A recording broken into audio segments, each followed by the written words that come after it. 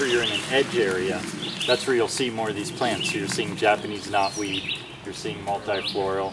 It's because this is an opening right here. So any place where you have branches that are crossing each other, you need to select one of them and take it out. So like up here where we can see this one curving, that's curving out towards my left, I would cut that off right where it comes off.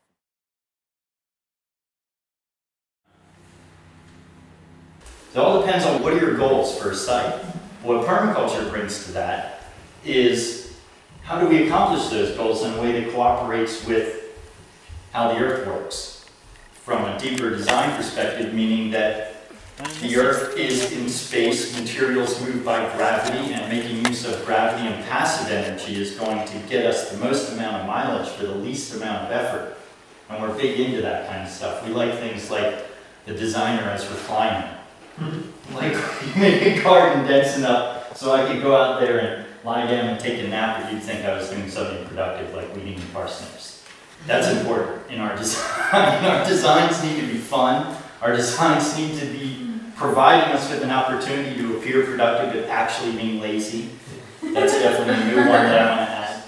If you ever worked in a landscape where there's not much elevation rise and drop, you'll understand why things like uplifted geologies are actually very valuable.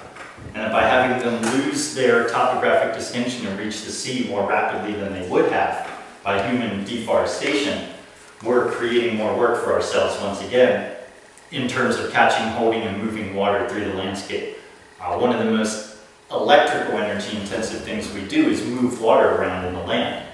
So 220 well pumps are going to be one of your biggest energy hogs in your conventional site development infrastructure. So you're beholden onto the grid, you're using 220, all to do something that you possibly could have done with gravity-fed rainwater cisterns that you situated off of your gutters from your building higher in the land.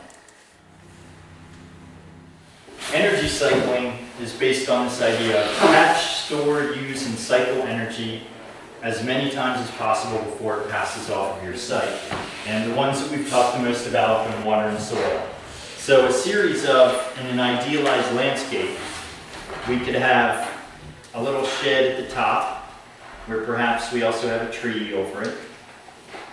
This shed will do some rainwater catchment, and overflow from that will go into our first swale. This is an on-contour swale, but then has a little pond at the end of it. And when this swale and this pond overflows, it goes into this swale, which then goes into this next little pond. And then when this pond overflows, it goes into this swale.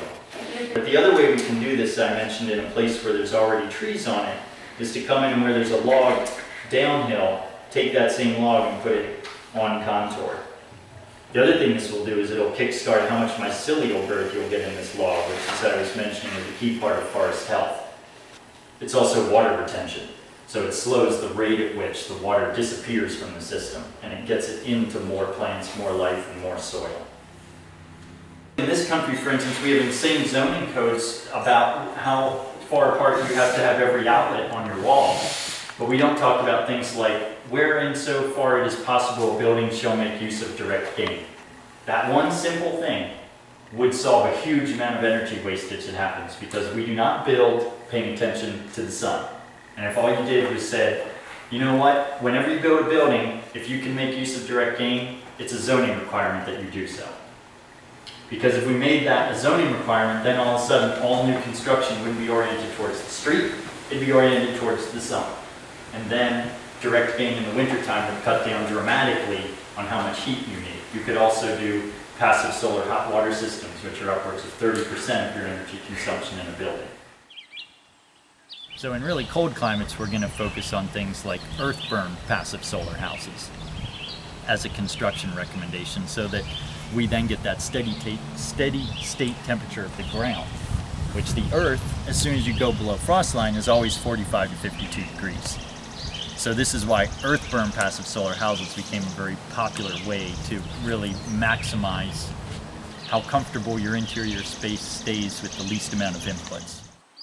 It's one of the things we talk about with building designs in permaculture is give your building clothes, which means that putting wraparound porches is an example of clothing on the house, or sort of like clearly felt shades and things on glass windows are going to be an example of clothing on the house, but so is a wraparound porch, because a wraparound porch is also a windbreak.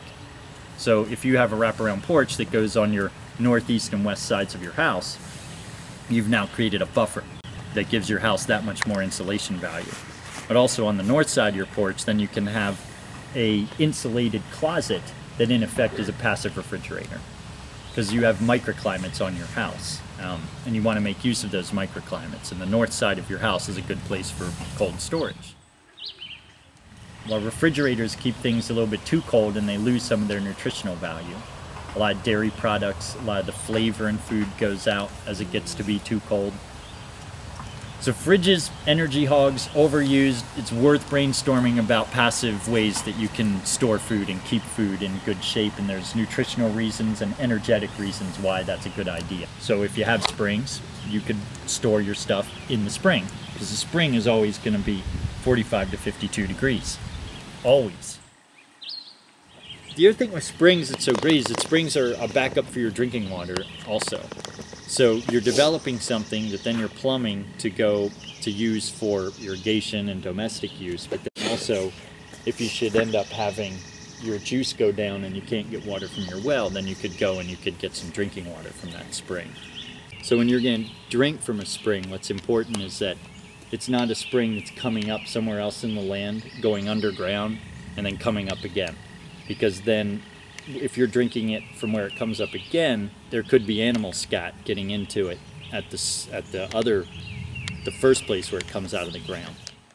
Retrofitting is also key, so that we cut down on how much energy consumption infrastructures need by making them more energy intelligent, energy effective, and then also switching to a mosaic or a hybrid of more regional energy production so that it's more energy effective, because this thing of sending energy over a long distance is what the centralized grid is doing. It's so wasteful.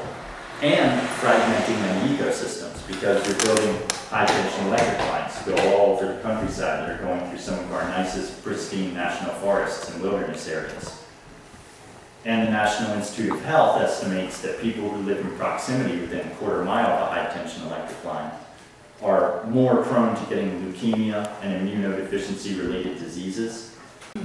So there's an EMF field that spirals off of a high-tension electric line because it's losing 50% of its juice in transmission. That means there's a ton of electricity just coming off of this line all the time, which you can hear if you stand underneath the high-tension electric line on a really humid day, right? You hear that. You can tell, like, whoa, that's a little weird. The idea also that we're going to be it's not necessarily like every building or every resident is going to have its own energy grid, but to have sort of maintenance plants that are like block-sized in urban areas. So you would have a facility that has several different types of juice that's a hybrid system that comes into it. And you'll see this on a number of communities and homesteads where people are trying to figure out how to get a good steady supply of electricity throughout the entire season. This is all a hybrid system where they'll have a windmill, a micro-hydro system, and solar panels. And what we're looking at in terms of transition, I think, is we want to be creative. It's no one of these, you know. So this idea of a hybrid design is what we want to keep in mind when we're thinking about retrofits, and the idea of regionally specific hybrid assemblages of fuels, of energy that make sense for this particular region.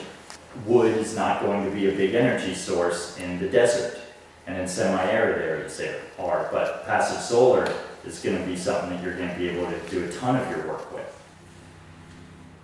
What I like to recommend for PV, for photovoltaic and passive and active systems, first of all is buying used, because you'd be surprised how long these panels last. Arco built a bunch in the 80s that they thought would be kicked in 5 years that people are still using today, and they're doing amazingly well and producing plenty of electricity.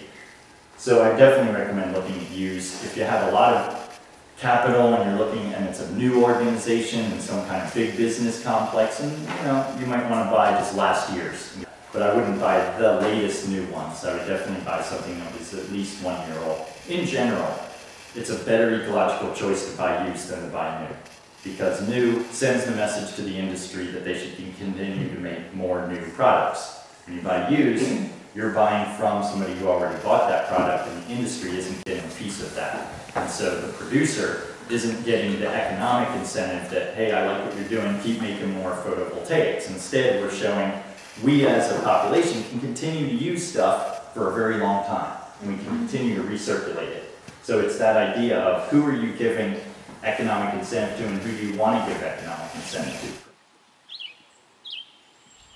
You know, and first priority for site development is not going to be active energy systems, because active energy systems produce hazardous waste when they're manufactured that may be toxic after you're dead and gone.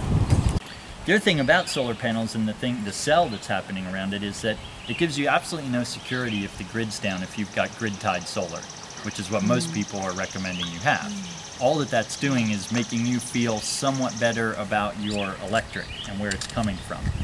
It's not something that's super accessible or easy. So even though it's a token feel-good green measure that a lot of people think is the first thing to do if they're doing the eco thing, is I'm going to put solar panels, make it solar. Start composting. Grow some lettuce.